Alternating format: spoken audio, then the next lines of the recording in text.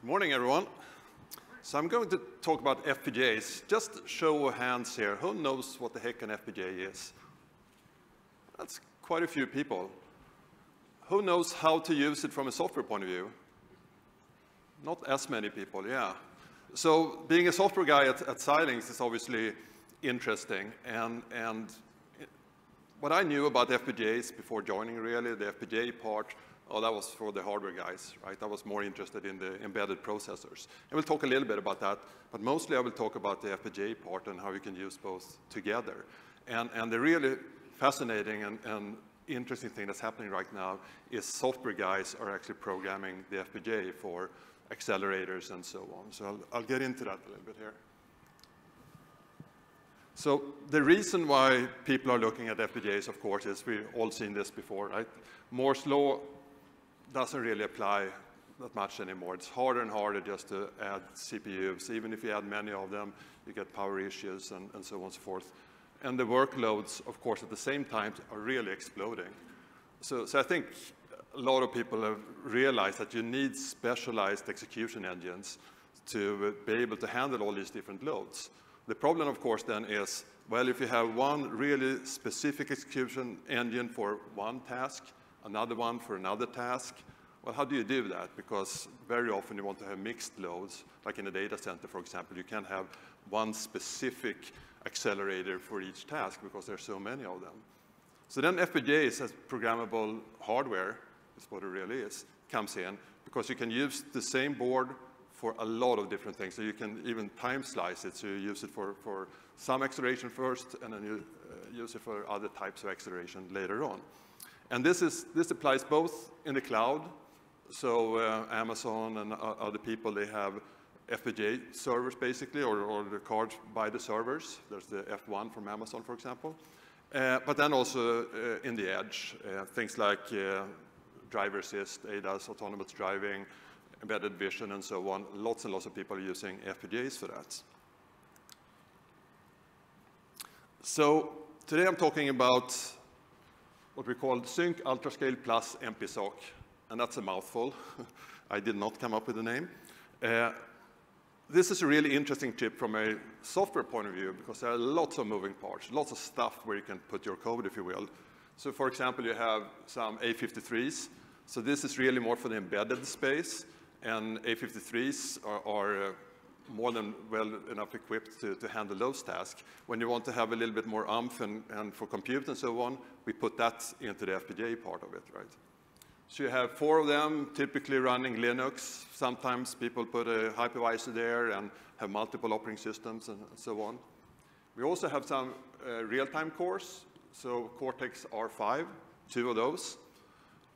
In a lot of these systems, safety and security and those things are really important. So these guys you can run in lockstep, for example, which is really important for safety. Also for real time, if you really want that low latency between the FPGA and the core and not have things like caches and so on get too much into the way, then the R5s are really good for that. You have memory, of course, GPU, peripherals. A lot of what FPGAs are really good at is really high input-output. Very often what people do, they have something coming in, maybe from an antenna or something like that, or a video stream, and then you go broad in the FPGA. You can go really broad and have really wide buses since you really design your own buses in the hardware. Right? So you can have packets coming in, for example, and then you go 256 bits wide and go through the fabric while you do your recognition or classification and so on. On some of our chips, we have a video codec. We have a couple of interesting other processor units for security and platform management. So these are triple redundant processors, are supposed to be up and running all the time, of course, right? So you put your boot code, secure code, and so on. You can put them there if you want to. But then we have the fabric. So for some reason, we can't even ourselves come up with one good name. So FPGA, programmable logic, fabric, it's all the same. It's the stuff that the hardware you can program, basically, right? FPGA is a pretty old term field, programmable gate arrays. So I don't know how applicable that is. So very often you hear these turn programmable logic, fabric, just interchange one with another. So the question is then, all right, this fabric, how do you program that? And what is it really, first of all? So that's the interesting thing. When you ask people, what is an FPGA? You very often get really different answers depending where they come from, what kind of background. So it started with FPGAs really being, what we call the LUTs, the lookup tables, so programmable logic, your NOR and NAND gates and so on, you can program them yourselves, and then you can change that. So it's really hardware that's programmable. And then people came up with, well, we're using a lot of these guys just for memory. Let's put in some hardened memory. We actually have multiple types of memory with multi-port accents and things like that. Next thing, people started to use these for things like multiply and accumulate and so on. Well, why don't we harden that and put a lot of DSP blocks? So in some of these, you have thousands and thousands of these DSP blocks into the fabric in various places, right?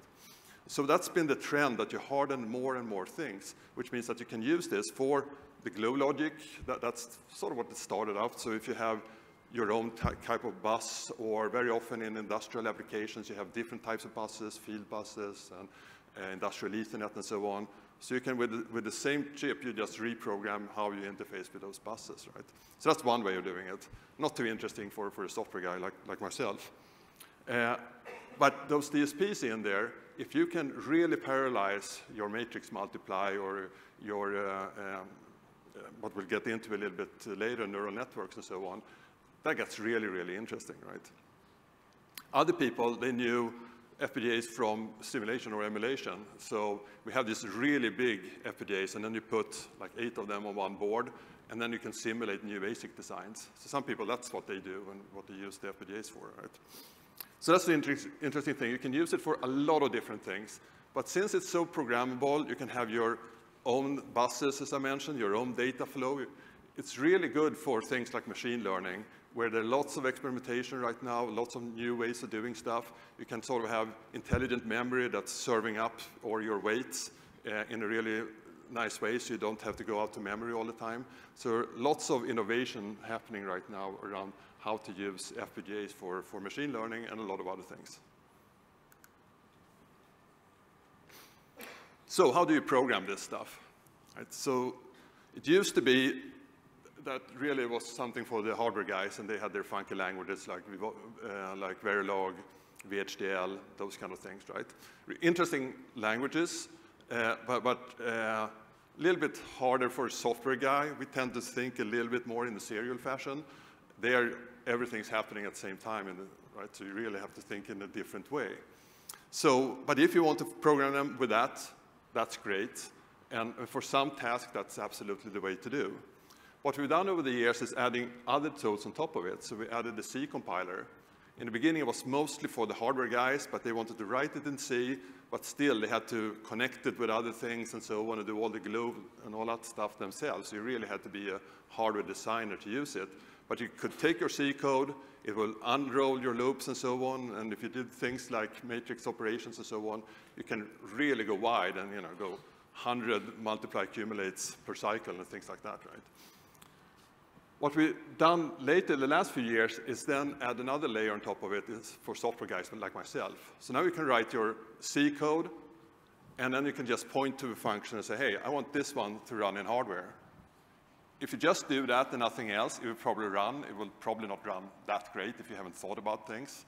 I mean, you would never do something like parsing a linked list in an FPGA. It just doesn't make sense. You want to have the data concise and close to each other and things like that, right? But if you know what you're doing, it's a little bit like programming DSPs. You have to understand a little bit of the hardware underneath. But once you know that, then you can apply some pragmas and things like that.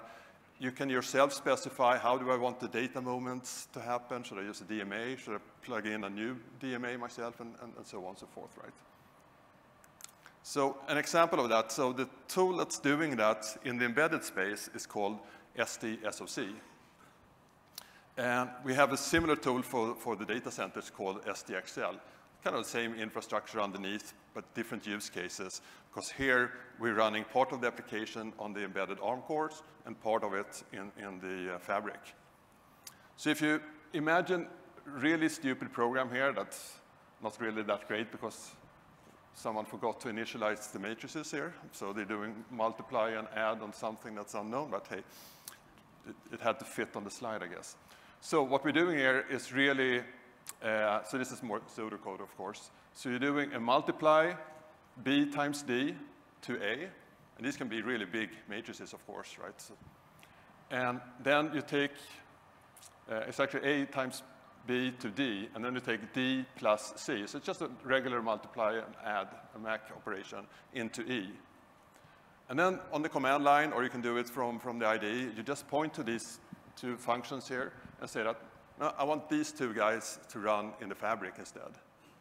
What the compiler does, and it looks like a regular compiler, you have the same options and things like that, right? What it does then is under the hood, it compiles the rest of the code with regular GCC or what compiler you're using, put that on the ARM, you get an L file out of that.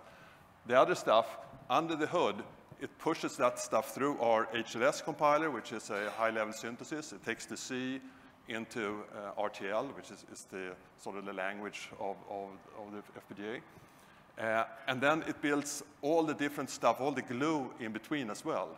So in this particular case, it's kind of interesting here, that you have to get, obviously, the first two matrices into the multiplier.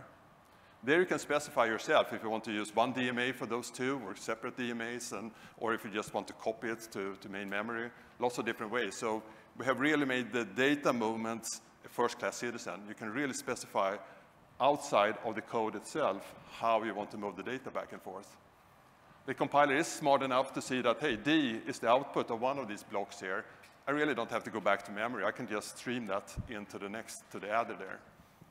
By doing this, you can imagine if you have a video pipeline and you have like a Sobel filter and a corner detection and something after another, you can actually write that all in C, but all the data movement, everything real is actually happening in FPGA, just shuffling the data from one block to the next block. So it's a really interesting way of doing it from a software point of view, but let the hardware do all the hard work there. Another really interesting thing with this is, it's a little bit, when I started programming, which was back in the 70s, the compilers were not that great. So very often, even if you used like C, for example, very often, if you were a nerd at least, you looked at the assembly code and you said, hey, I can do better than that, right? You didn't do that for everything, but if it was something that you really wanted to run fast, you wrote your own assembly code, if it was a 68,000 or something like that, right? But you didn't write everything, and you still had a linker that linked everything together. So you can do the same thing here. You can start putting a lot of stuff in C, put it over there. If you're not happy with the code, you can then have someone, or yourself, if you know Verilog or VHDL, replace that part as long as you connect to the axis interfaces the right way and make that sort of a library that someone else can use. So that way you can work together with your hardware guys that knows those kind of languages and use this tool more as a way to glue things together.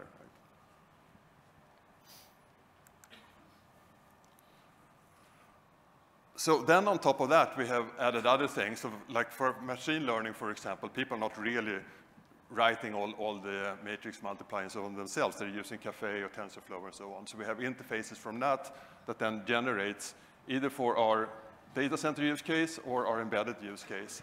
And that way, it's really a nice way because then we and our partners can work on optimize the neural networks that gets output from Caffe, for example, right? So as a programmer, you really don't have to know anything about FPGAs at all. We also have a bunch of other libraries like OpenCV, FFmpeg, and things like that with accelerators in the FPGA. So from a software point of view, it looks like just another accelerator, just a library you call, basically. And that's really where we want to get to, is that for most software people, they just call a library and things will run fast. And then you have some other people that are really good at writing those accelerators into the FPGA. And that's what the tools allows you to have that separation between those things. So here's another machine learning example from one of our partners, DeFi.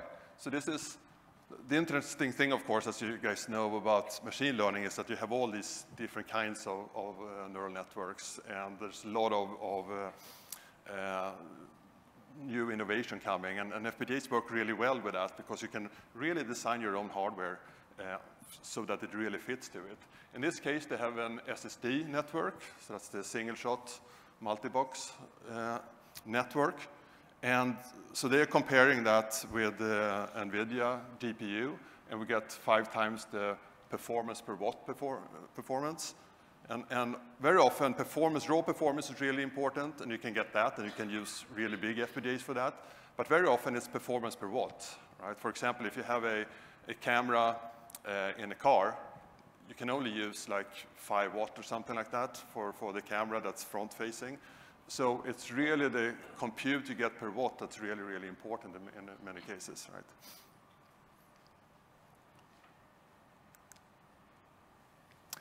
So as we heard 2 days ago, what we're doing now is that we're launching a board called Ultra 96 that will sell for $249.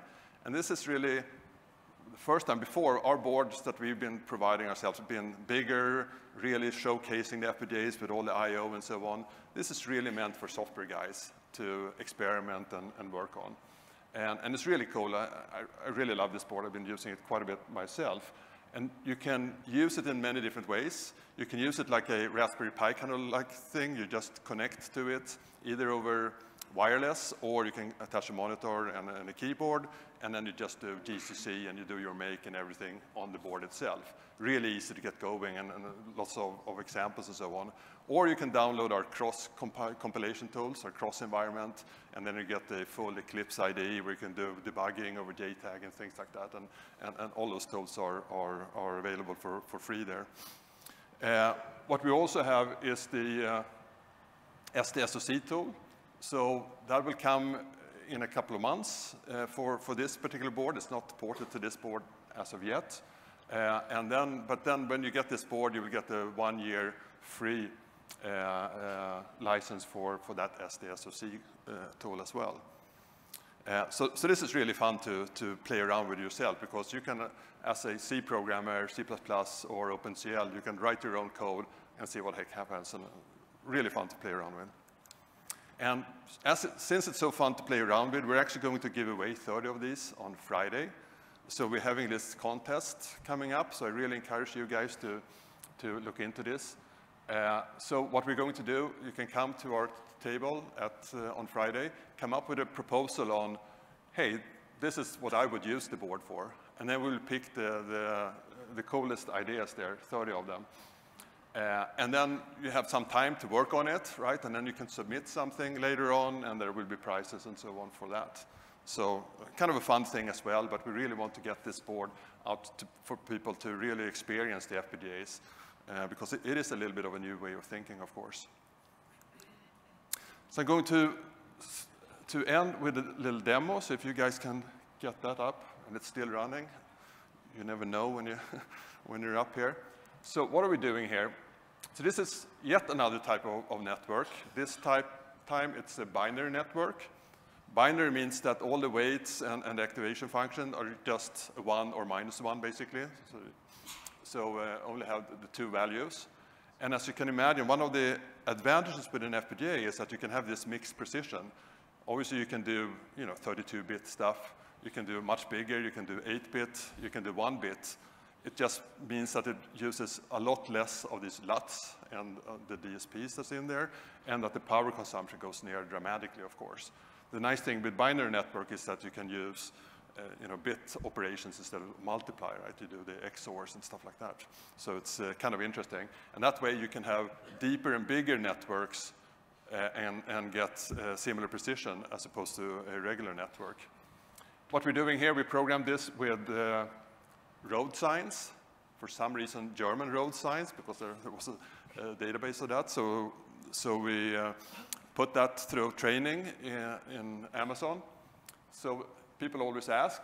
So it costs $7.78, I guess, to do the training for this thing. And then we take the output of that, convert it into a binary, the weights and so on into binary, and then we run it on this little board. So this is the board that we are, Ultra 96. It's one of these small ones that has it's the same form factor as the 96 boards, of course. And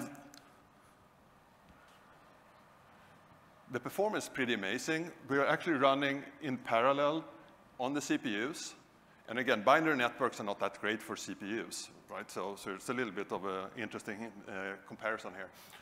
But what we actually get is like 19,000 frames per second. Actually, right now here, I see we get like 14,000.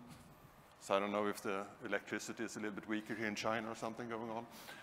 But say 15,000 here, while we get 94 frames per second on the, or tiles per second, 2.2 tiles per second, I mean, which means that it takes 92 seconds per frame to run it on the CPU, and you can do 94 frames per second on the FPGA. So then you do the calculation. So when we ran at that time, it was 8,600 times faster, which is a big deal, right? It's a pretty big deal. And so what it's doing is and then we went out and took a bunch of photos, and we're running through that. And I'm told that it actually has a couple of errors in here. I haven't really been able to detect them, but some of our guys say that there are a couple, you know, how it works with neural networks, you don't always get it right.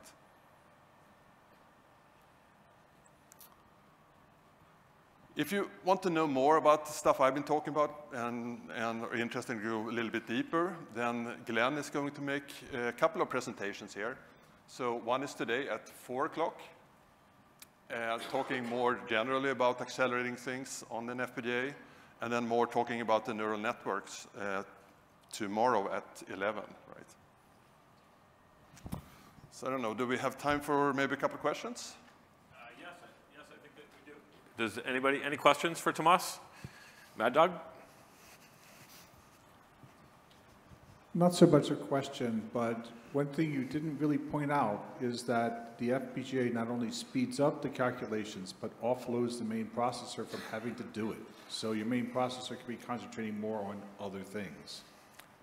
Exactly. So one of the whole ideas, and that's something you can do with these tools as well, is to really make sure, part of it to get the speed up is to get the pipelining going so that you feel the FPGA with doing stuff all the time. But then, of course, you have then the processor free doing other stuff. And Glenn will talk more about that in his sessions as well. Good comment. Anyone else? Oh. Anyone here? How much time have you spent on streamlining the feature detection process whilst creating a model, the machine learning model?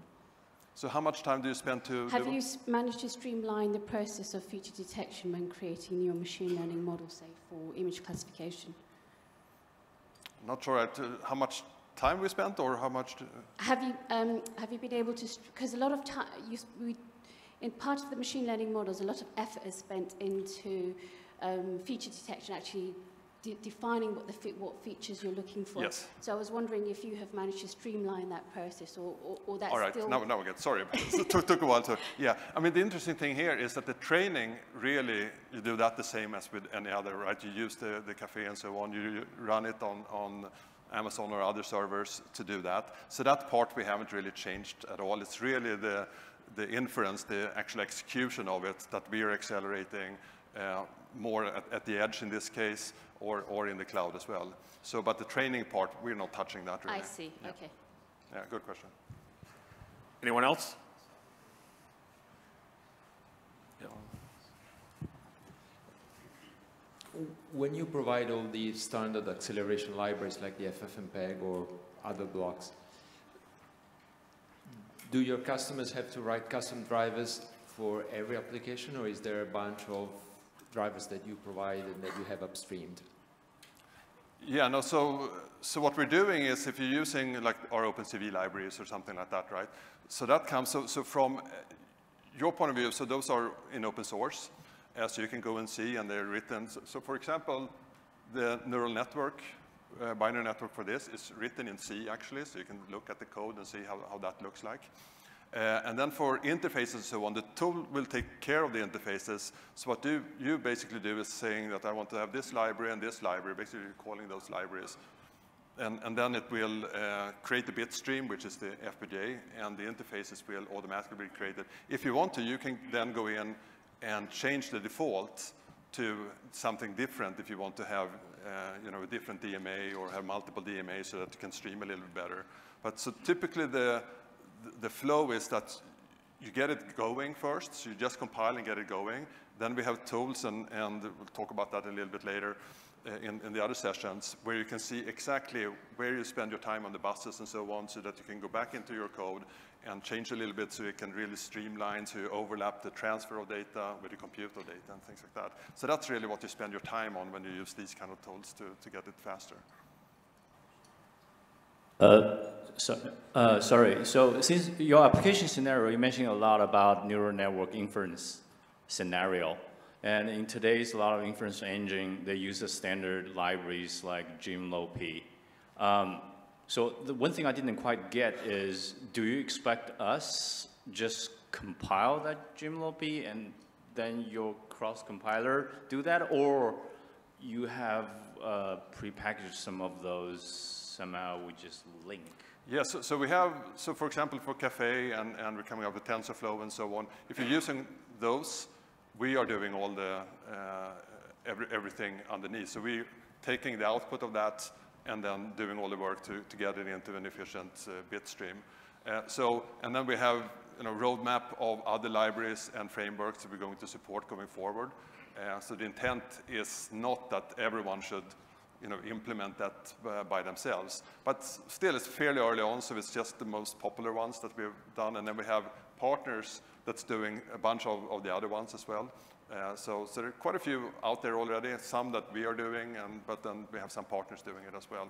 Or you can also, of course, feel free yourself to do the lower level and experiment with that as well, because there are different ways of how you want to get the data through the FPGA and so on. Yeah, let me just probe a little bit on that same line. When I accelerate the inference, I could just accelerate one particular operator in the network, for example, COM2D or accumulate add, or I could really extend and make it powerful to take, for example, doing inference on the whole graph. Do you have any, which approach you're thinking, which is the best way of using your engine for that? Yeah, so currently what we're doing is actually you sort of design your own network and you use one of these frameworks, and then we take care of that. We are not really at this point helping you decide if it's better with a binary network or with a different kind of network. That's sort of up to you at this point. Okay, thank you. Okay, so I have one final question I'm curious about, and I think it's an easy one. So I'm just curious, are Spectre and Meltdown a risk factor in the world of FPGAs, or are they really not a consideration? Now, that's the nice thing with FPGAs. So they are really nothing like that in there. If you vulnerabilities like that really is more an issue when people know when using the same thing. So we have ARM cores in there. On this one, we have the A53, where Spectre is not an issue. FPGA fabric itself, you can put processors there, and we have our soft cores. They don't have those kind of issues. But the rest of the code is really your own code. So if you have vulnerabilities, well, first of all, the person trying to attack it has to know what the heck you were doing in FPGA. So that's a big, because they can't easily get to the bit stream, right? Right, thank you. All right, Tomas, thank you so much. That was really interesting.